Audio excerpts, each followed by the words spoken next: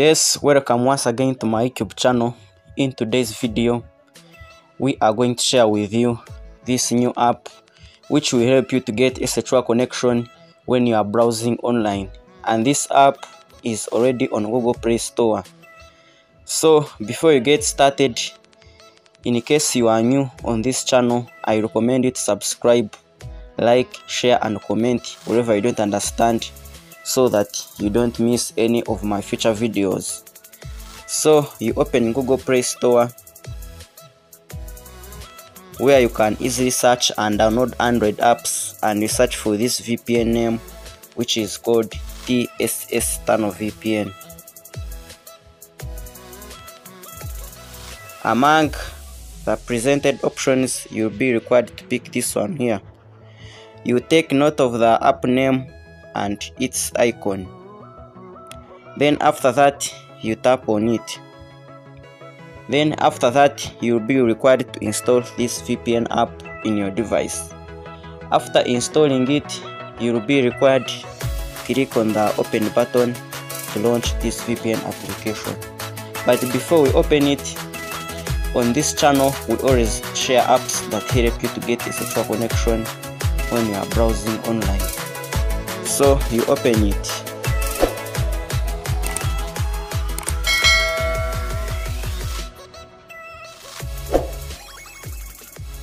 And when you reach on the home screen of this VPN app, the first thing you have to do is to tap here on these three lines on top.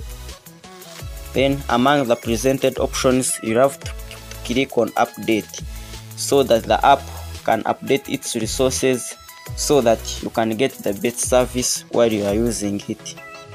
Then after that, you will be required to pick a server from here, from this box. Then you may leave it in auto select server location, or you may select the best location server of your country. But for the purposes of this video, we are going to leave it in auto select server location. Then after that, you'll be required to pick your network name from this box. Under network name, you are going to, among the list, you are going to look for all country UDP, and you select this one here. And if UDP doesn't work in your country, you will be required to change, or you speak your network name among the presented list.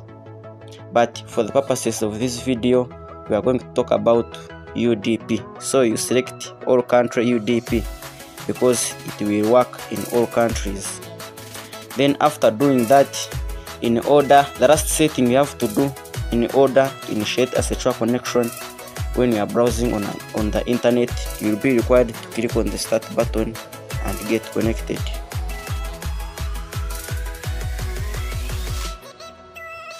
As you can see, it has connected successfully.